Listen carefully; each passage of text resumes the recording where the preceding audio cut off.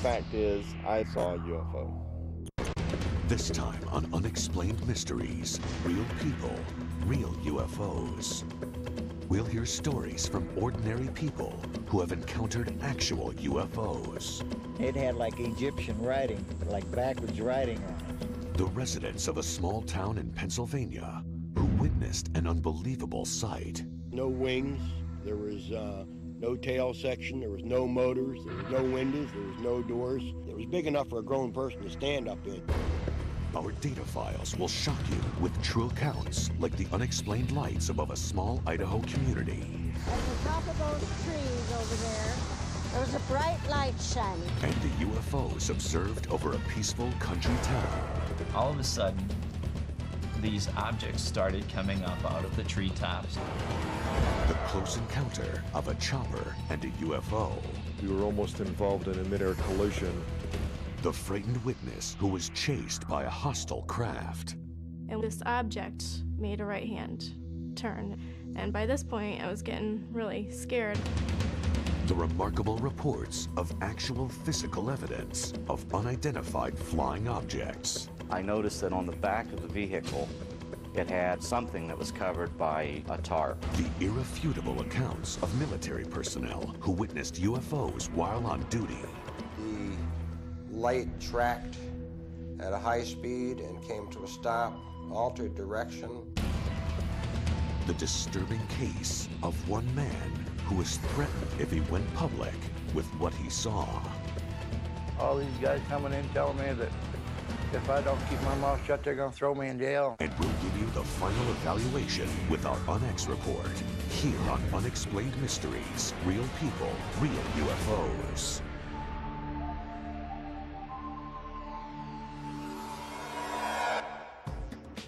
UFOs have puzzled and frightened witnesses since their first documented appearance in 1947.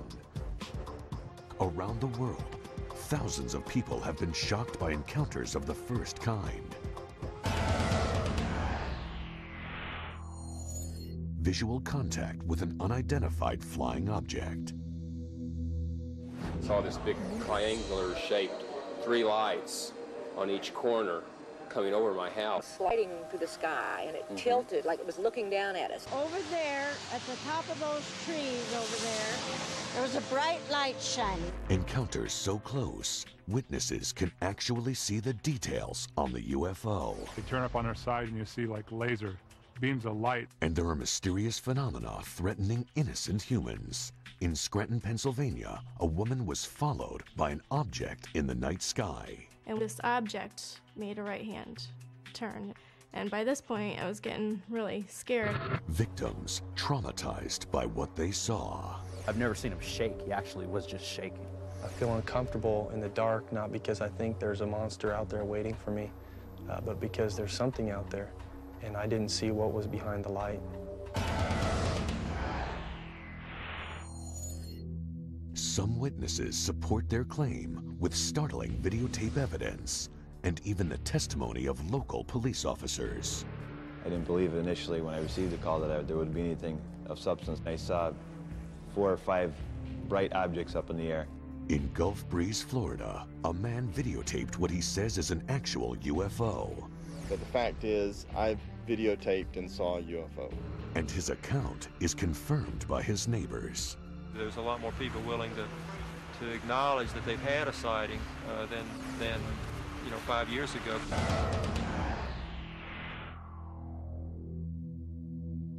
Kecksburg, Pennsylvania, a quiet town like thousands of other American towns. After some townspeople saw a UFO, the town would forever split into those who saw it and those who don't believe them. I happened to look up in the sky and I seen this red fireball. It sure wasn't a meteor, because I've seen them fall before. I never seen any of them with blue lights on. And it looked like it made a turn and come back again. And when it come back, it seemed like it went down.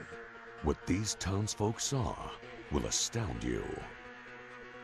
I got my flashlight and I started down through the woods up to where it was at. There was no wings, there was no tail section, there was no motors, there was no windows, there was no doors. It was big enough for a grown person to stand up in. It had like Egyptian writing, like backwards writing on it. Stars and circles and dashes and lines and things like that. It looked like an acorn. It was really weird. And then it got weirder. Wasn't too much longer.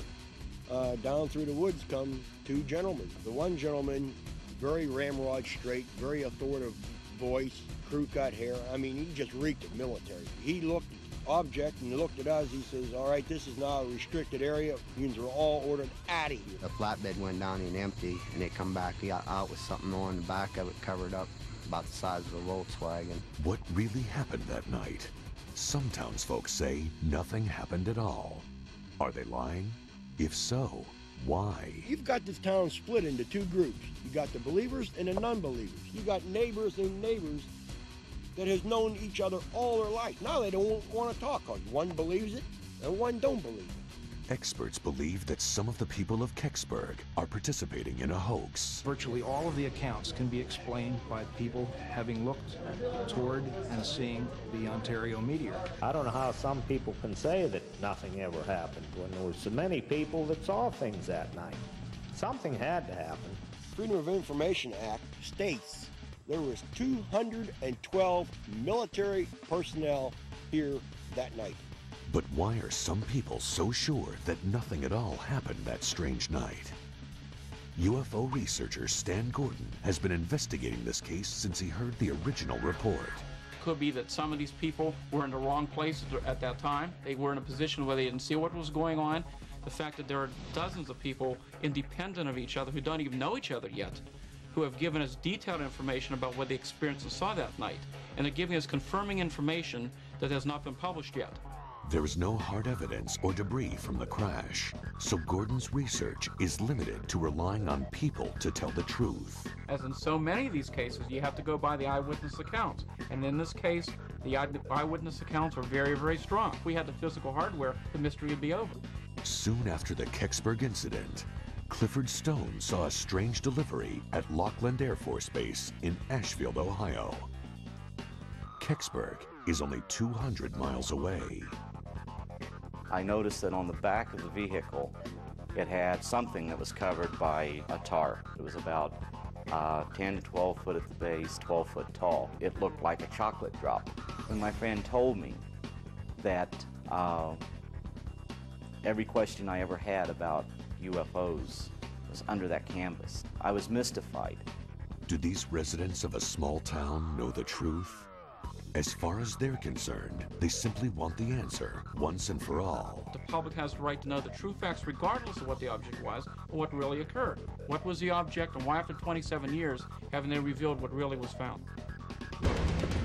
Who or what is behind the UFO phenomenon?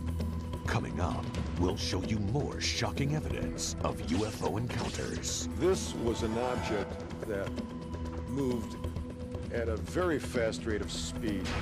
Unassailable testimony from police officers who witnessed UFOs. Saw 4 or 5 bright objects up in the air. And stay tuned for actual footage of UFOs recorded by eyewitnesses, including rare footage of a new type of sighting. We now are going through a series, it seems, of daylight sightings. And we'll find out if UFO sightings are simply hoaxes. Judge me if you will, but the fact is, I've videotaped and saw a UFO. But are they friendly, or are they a threat to our existence? This object made a right-hand turn, and by this point, I was getting really scared. Why has the military been engaged in a UFO cover-up, even forcing their own servicemen into silence? We were just told to not say anything about this to anybody outside of Combat Information Center. The commander told me that I wasn't even supposed to mention this.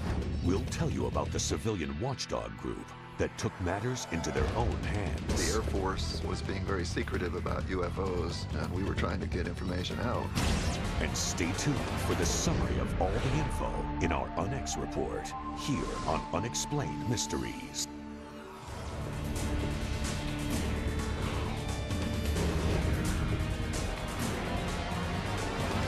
Unexplained Mysteries, real people, real UFOs. Skeptics say that UFO eyewitnesses are not credible.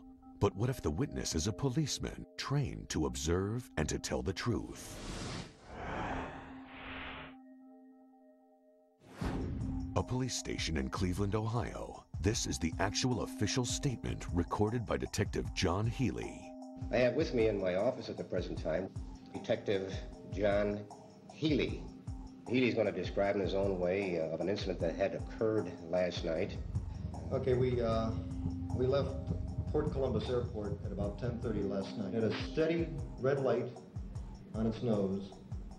It was cigar-shaped, and it had a green light shining down out of the aft end. Detective Healy flew in a routine training exercise the previous night. Over the town of Mansfield, Ohio, the men encountered a UFO. We were almost involved in a mid-air collision. I noticed a red light, but I thought it would be the port wing of another aircraft. We saw it kept coming at us. It didn't have any wings. It didn't have any windows, as you would see on a conventional aircraft. The other crewmen saw the UFO and documented the incident in an official military report. But Healy insists on coming forward to talk publicly about this life-threatening event. This object moved at a very fast rate of speed. It saw us probably before we saw it. It just tracked us because we had all our navigation lights on and running and blinking. Over the town of Mansfield, the UFO got so close, the pilot had to initiate evasive maneuvers. The pilot put the helicopter into a dive. The chopper descended at 500 feet per minute. When it reached an altitude of 1,700 feet, the UFO shot a tractor beam at the helicopter. This was just a humongous green light just shining down on us in a very definite cone shape. You could look at the light, you could actually see the beam of the light. Suddenly, the light somehow pulled the chopper up towards the UFO. It scanned us for that instant that it hesitated over us. It scanned us. Then it took off. After the object went off to the west, the helicopter pilot noted that although he had been in a descent and his controls were in the configuration for a descent, the helicopter had actually risen to 3,800 feet. The object was under continual observation for 5 minutes, perhaps even more. Further confirmation of the UFO incident came from two people on the ground, Irma DeLong and her son Charles. The kids kept hollering, they wanted to stop, they wanted to stop. She finally stopped the car and I jumped out. I remember the whole top of the sky was lit up a dull fluorescent green. To be honest, it scared me. I was scared at that time, but it didn't sink in that it was still really something, a UFO. This brought together two groups of witnesses. It established the exact location of the event. We were able to compute the flight path of the helicopter. J. Allen Hynek, the director of CUFOS, the Center for UFO Studies, interviewed the crewmen at length. Their drawings of the UFO were strikingly similar. More disturbing was their sense that the UFO intended to destroy them.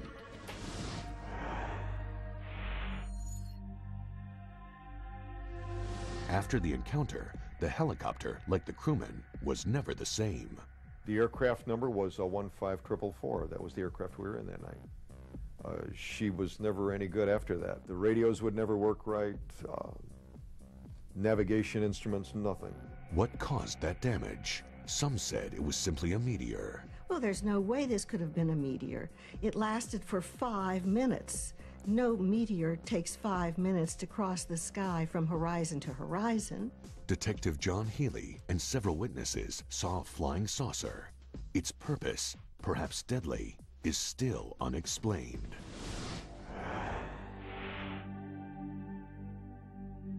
Thousands of miles away, other rural towns in Idaho and Washington are plagued by UFOs. Over there, at the top of those trees over there, there was a bright light shining. And it was like they were putting on a laser show. They turn up on their side and you see like laser beams of lights I called the Post Falls Police Department, and they came out and asked us what we thought we were looking at.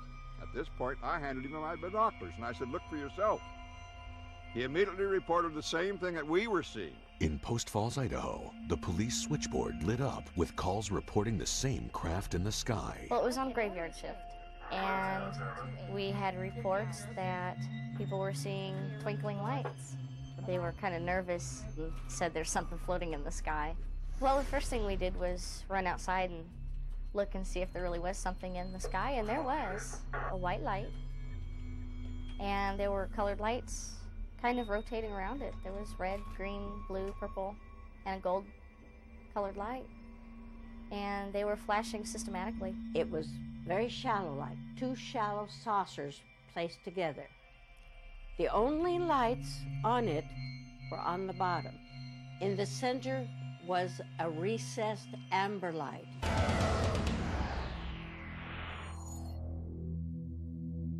A Post Falls local shot this compelling videotape. It shows one of the crafts in the sky. In order for the camera to pick up the object, the light emanating from it would have to be unusually bright. Not far away, near Lake Newman, a man was almost blinded by an unearthly light. I was driving down West Newman Lake Road a little before midnight. All of a sudden, a blinding white light came from directly above me. I slowed down, opened the door, looked up. All I could see was a bright, round, incredibly bright light straight above me. Immediately became incredibly frightened, and I drove away as fast as I could. I headed straight to a house not too far away down the road, a friend's house. He was so scared. He was just, I've never seen him shake. He actually was just shaking. And very pale, no color to him. I was in the military. This light was not something I've ever seen on any aircraft. It would have to be something incredibly large. I can't imagine, but the light would have to be 50 yards across. McClure called Lieutenant Colonel Jerry Rolls, who tried to find out if the craft was of military origin. Based on the interface that I had with the Air Force, I can only say what the object was not. I have pretty well ruled out any type of encounter with an aircraft. Ever since what happened, obviously I don't stop in the same place. I feel uncomfortable in the dark, not because I think there's a monster out there waiting for me, but because there's something out there, and I didn't see what was behind the light. Next on Unexplained Mysteries, real people, real UFOs. The UFO sightings over a Florida resort town. And we have over 500 witnesses, and we have about 262 recorded sightings, and we've investigated almost 200 of those. We'll show you a real-life, unidentified flying object. But the fact is, I videotaped and saw a UFO. And the expert analysis of UFO footage that seems to verify their existence. The photographs, the videos, the witnesses have all proved positive. And the witnesses that are threatened. And this object made a right-hand turn. And by this point, I was getting really scared. The incredibly advanced technology, but is it of human origin? Doing about 4,000 miles an hour. And why does the military intimidate civilians, along with their own servicemen, into silence? I had some pictures of it that I took. They told me if I had any more pictures and if they come out, I would end up in jail or the nut house, one of the two. I think they are probably covering up the incidents with the FDR because they're covering up all incidences of UFO sightings. And all these questions and answers will be summed up in the UnEx report on Unexplained Mysteries. Unexplained Mysteries, real people, real UFOs. Why are there so many sightings in a picturesque little town in Florida?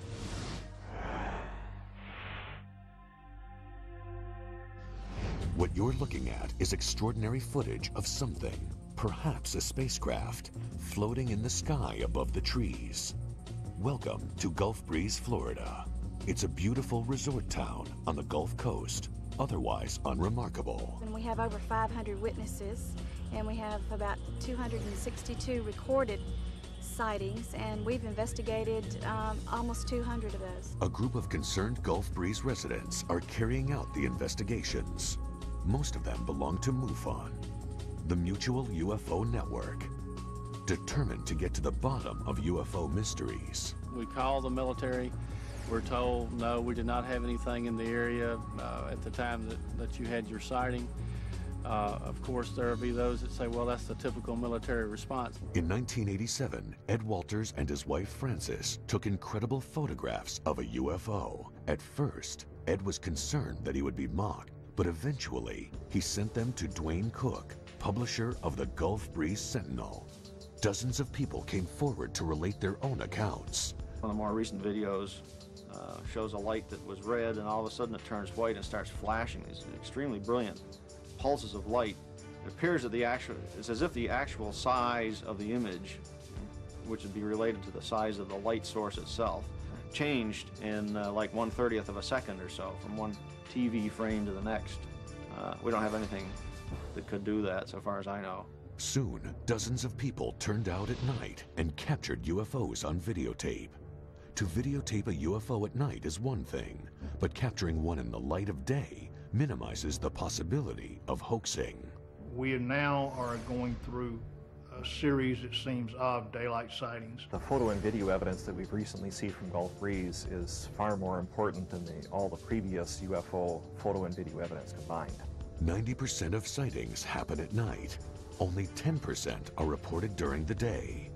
And now, more people are stepping forward as UFO eyewitnesses. People like doctors and lawyers and real estate people, and it's just not a bunch of lunatics running around saying that they saw lights in the sky. This is footage of one of the Gulf Breeze UFOs. The daylight sightings that we've had of the last year have all been authenticated. The photographs, the videos, the witnesses have all proved positive. Ed Walters saw unusual bright flashes in the sky, but this time in daylight. Panning around here, 360, there's the sand dunes, that's the north. Oh, geez, goodness gracious. Over those dunes right there. A shiny object that floats in the sky briefly, then vanishes. There she is, right there. Oh my God, just hovering right there. Oh, Jesus, wouldn't you know it? Video analyst Jeff Sanyo authenticates Walter's tape.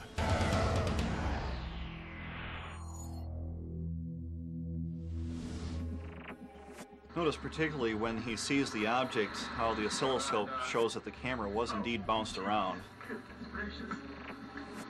You'll see a lot of video disturbance there, which is typical of a raw video of a camera that's been bounced around. That eliminates editing as a possibility for creating this thing. Walters also took this photo of what he claims is a fighter jet's near collision with a UFO. And the jet was continuing on and passed right, looked to me like it was headed right at the UFO. Some people claim that Walters is simply a sophisticated hoaxer.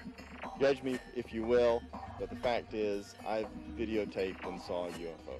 This daylight UFO footage is particularly revealing. The UFO, as he observed it, came out of the southeast. It moved over his head at an incredibly fast speed and disappeared out to the northwest. This particular sighting in itself was a landmark sighting in that it actually showed the UFO disappearing or leaving, as it were. See it coming in here, it's very indistinct. Appears to be moving relatively slowly. So here's a slowdown of the same video. Object hovering there motionless, and zips off instantaneously. Barely make it out as it zips off to the right. The object was about 3 miles away on the left side, got up to about 2 miles away on the right side. It was doing about 4,000 miles an hour. Another resident captured a UFO on tape. Both its flight pattern and its shape are similar to the others. The various videos corroborate each other. They corroborate previous witness testimony. And so the pieces of the puzzle all fit together. With all the UFO sightings, membership in MUFON is growing. there's a program afoot to try to slowly educate people all over the world that we're not alone. Who knows, maybe one of those days we'll have that landing on the White House lawn experience where no longer is there any doubt that they're here, they're among us. Hundreds of eyewitnesses, daylight UFOs, compelling encounters. But what do they mean? I do believe there is a growing pattern of contact which suggests that we are getting closer to actually meeting the neighbors. Gulf Breeze is part of that pattern. Later on Unexplained Mysteries, real people, real UFOs. What caused a skeptical police officer to become a believer in UFOs? I didn't believe initially when I received the call that there would be anything of substance. I looked up in the air and I saw 4 or 5 bright objects up in the air. We'll explore the case of the Scranton UFOs.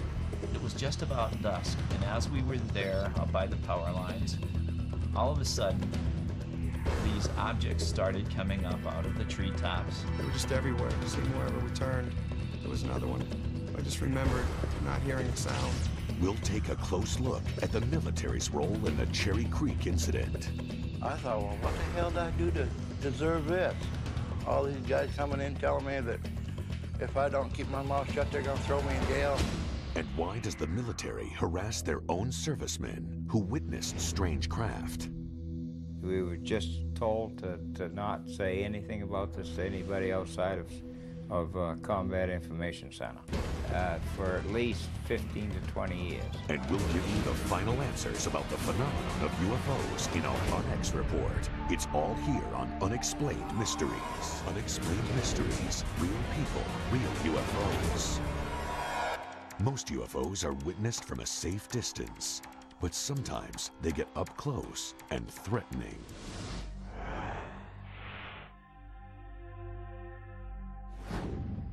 Scranton, Pennsylvania. Christy Stiers was driving home one night, alone. I at first thought it was another car, but I looked out towards the back of me and I noticed there was no car in back of me, and I was adjusting the mirror and I noticed an object in the sky. It was flying behind my car, and I kept watching it in my rearview mirror, and eventually it went over to where I could see it looking out the window. It kept following me driving down the road. And then I made a right-hand turn, and this object made a right-hand turn. And by this point, I was getting really scared. She drove into the driveway, ran up to the front door, came flying in the house, and said something was following her. And then when she told me it was above her car, I didn't know what she was talking about. When the lights returned to the Stiers' home months later, Nadia's husband Gary shot this amazing UFO footage. It was a feeling of great excitement because these things were happening right before your eyes. You didn't know really what these lights were, what was happening. Gary called 911 to tell the police about what he saw. And within a matter of minutes, Officer Callie arrived along with 3 state policemen. And as I taped, they stood alongside of me with their handheld radios in my front yard. I didn't believe initially when I received the call that there would be anything of substance that I would see. Immediately upon exiting my police vehicle, I looked up in the air and I saw 4 or 5 bright objects up in the air. The police department called the local airport to see if there was anything on their radar. We looked out the window over towards where he was talking about, and sure enough, there were some lights out there. But nothing showed up on the radar screen. I felt that there was possibly a problem with the radar system. Shortly thereafter, he contacted me back and said that they checked it again, and there's nothing up there. A few nights later, Gary Stiers encountered more lights in the night. It was just about dusk, and as we were there up by the power lines, all of a sudden, these objects started coming up out of the treetops. They were just everywhere. It seemed wherever we turned, there was another one. I just remembered not hearing a sound. As always, there were those who did not believe that anyone saw a UFO. All I know is that we taped some unusual lights and objects in the sky. The night of January 8th did happen, and I wasn't the only person that saw these things. And all I can say about the tape is that it speaks for itself.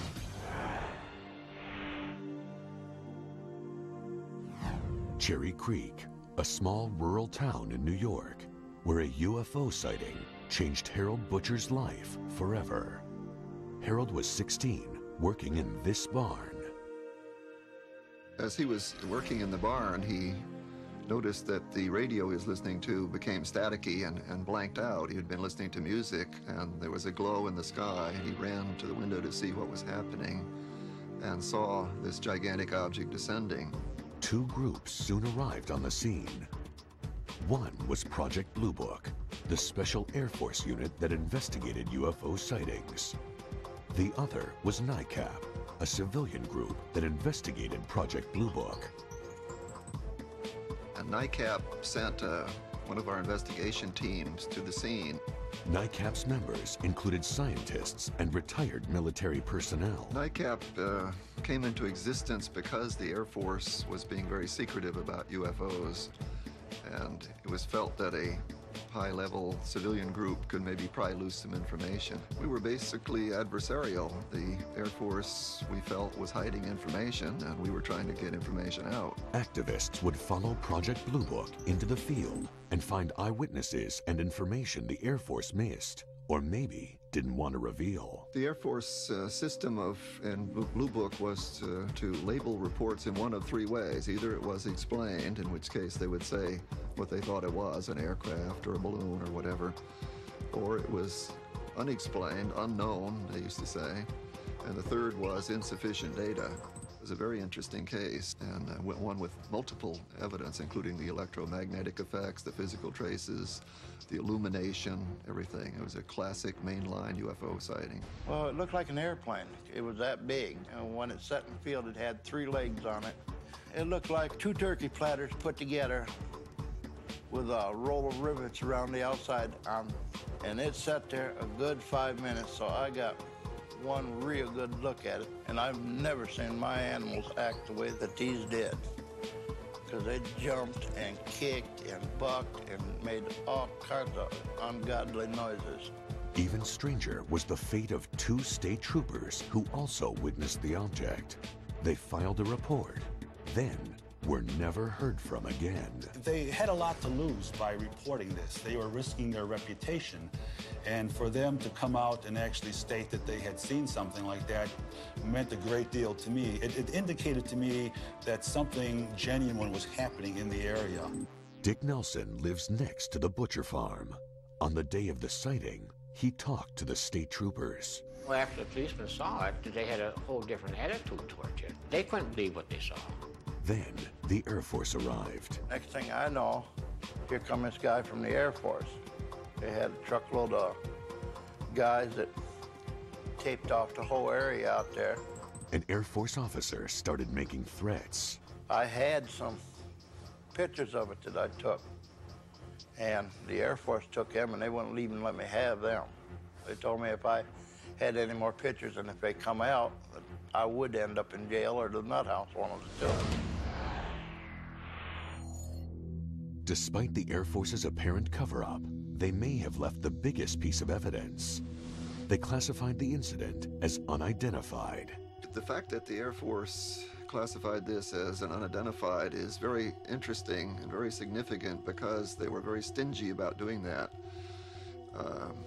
Ordinarily, they would be very happy if they could label a sighting and get rid of it. If it was, even if it was stretching the truth, they would try to explain it as an aircraft or a balloon or strobe lights or something, a meteor. But the Air Force seemed to do all they could to suppress the truth. I thought, well, what the hell did I do to deserve this?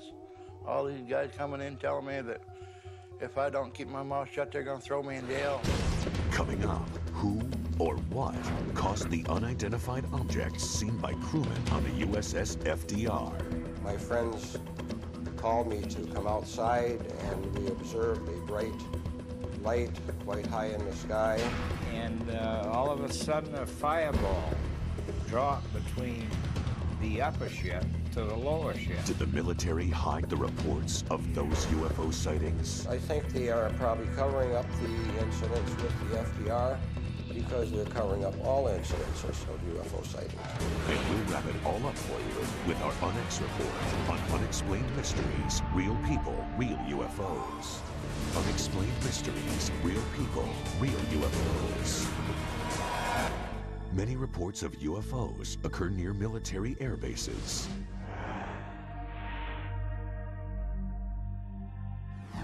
The U.S. aircraft carrier Franklin D. Roosevelt was on maneuvers off the coast of Cuba.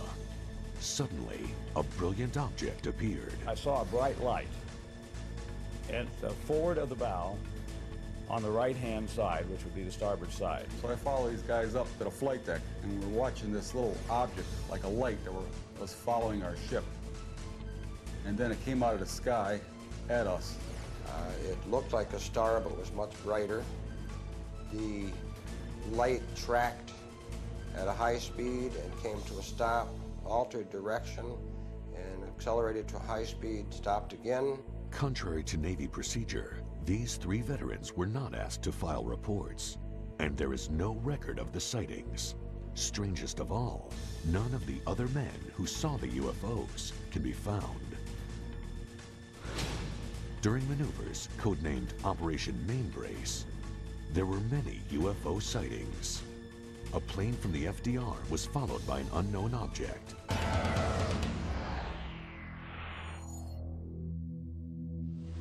Photographs taken by a news reporter provide compelling evidence. He shot a series of photos before it suddenly took off at an extremely high rate of speed. We knew that it couldn't be an airplane because an airplane could not start and stop. The rate of speed was too high, too fast for a helicopter. While serving on the USS FDR near Rio de Janeiro, Leon Treadwell saw a highly unusual craft. 2 ships, or appeared to be ships, one above the other, maybe about 200 or 300 feet separated the 2 of them, and the counter-rotating lights. And all of a sudden a fireball dropped between the upper ship to the lower ship. Nobody knew what the devil was going on. There was actual radar contact on these vehicles. Leon was not alone when he saw this striking image. Several officers, they couldn't believe what they were looking at. Everybody signed a release statement that nobody outside of CIC would say anything about this. The CIC, or Combat Information Center, oversees a ship's radar, target surveillance, and general operations. The commander down in Virginia, when I was discussing this with him, he was on the ship, he told me that I wasn't even supposed to mention this. I just ignored what he said. I had people that laughed and said they wouldn't believe me. Really? Yeah, I was there. I seen it. You weren't there. You don't know. You don't know what it was like. The incidents were written up by the military in Project Blue Book. But why were the UFOs observing the Navy's ships and planes? It's a possibility that our weapons were of a sort that they were interested in. The FDR was the only aircraft carrier at the time that had thermonuclear capability. It was the only one that was allowed to carry the H-bomb. After the dawn of the nuclear age, there was an increase of UFO sightings near nuclear weapon sites. But the military would not verify the accounts of the men who served loyally for their country. I think they are probably covering up the incidents with the FDR because they're covering up all incidences of UFO sightings. I won't rest till I find somebody else that was on that flight deck with me. I witnessed that same thing I did. Do UFOs really exist? Or are they simply hoaxes or natural phenomena? Find out in our UnEx report. The rare daytime sightings, the woman chased by a mysterious spacecraft, and the policeman's near-deadly encounter. All that and more coming up in our UnEx report. It's time for the UnEx report. UFOs, do they exist? I saw this big triangular shaped 3 lights on each corner coming over my house. Just like it was sliding through the sky, and it tilted like it was looking down at it. You got the believers and the non-believers. The believers think that UFOs are alien spacecraft. Compelling evidence supports their beliefs. My friend told me that every question I ever had about UFOs was under that canvas. I was mystified. The fact that there are dozens of people independent of each other who don't even know each other yet, who have given us detailed information about what the experiences saw that night. It didn't have any wings. It didn't have any windows, as you would see on a conventional aircraft. But are UFO reports created by hoaxers? Judge me if you will, but the fact is, I've videotaped and saw a UFO. Skeptics maintain several theories that explain UFOs are not alien. They're not even spacecraft. Virtually all of the accounts can be explained by people having looked toward and seeing the Ontario meteor. But if UFOs are not alien spacecraft, why does the military seem to cover up their existence? They told me if I had any more pictures and if they come out, I would end up in jail or the nut house, one of the two. He looked object and he looked at us. He says, "All right, this is now a restricted area. You are all ordered out of here." What about these real people who've seen unidentified flying objects? I feel uncomfortable in the dark, not because I think there's a monster out there waiting for me, but because there's something out there, and I didn't see what was behind the light. Immediately upon exiting my police vehicle, I looked up in the air and I saw 4 or 5 bright objects up in the air. The people in the community who have said that they've seen UFOs are people like doctors and lawyers and real estate people, and it's just not a bunch of lunatics running around saying that they saw lights in the sky. UFOs exist. People have witnessed unidentified objects in the Earth's skies. But what exactly are they? We may never know. For now, they must remain an unexplained mystery. Who knows, maybe one of those days we'll have that landing on the White House lawn experience. I know what I saw, and I'm not going to deny it.